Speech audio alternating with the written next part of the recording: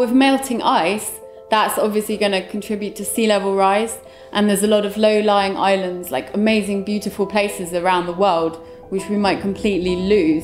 But there's a time lag between the time that, you know, you pump the fossil pollution into the air and you see the impacts.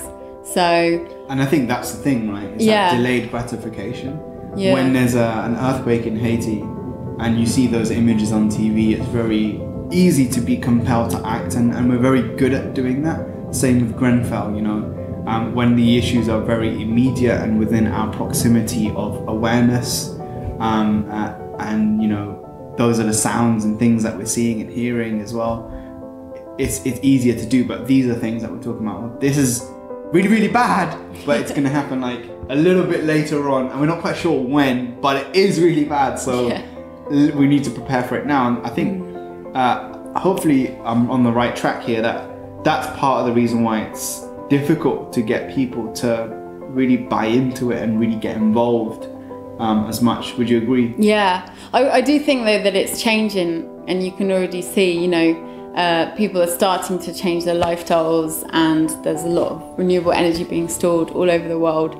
So I do think people are actually waking up. And on the topic of renewable energy, what do you think is the way forward? You know, you've got Elon Musk and electric cars, you've got you know, wind farms generating electricity, tidal power, geothermal energy. Which one of those are going to be the future, do you think, or could be, and why haven't we seen it yet? I think it's a bit of everything, and we are seeing it actually already, like a lot of places that there's a few countries around the world that are already 100% powered by renewable energy. Costa Rica is one, and some of them have like a whole week, you know, where it's purely renewable energy. That's amazing. So, you know, it's already happening really, and I think we need all the technologies we can. We won't necessarily know without trying all the different types of renewables. Germany has some good policies on renewables. Denmark, you know, there's a bunch of countries we can look all over the world, and China also is now producing a lot of renewable energy technology, so that's and conversely, who would you say are the kind of the number one suspects when it comes to there's a lot of reform needed?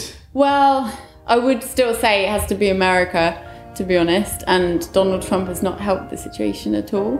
But yeah, it's important not to get too pessimistic, because actually there's still a lot of US companies, businesses, investors, and that was really interesting, who are going green as well. When he did come into power and he started to talk about climate change, and he wasn't as assertive as people wanted.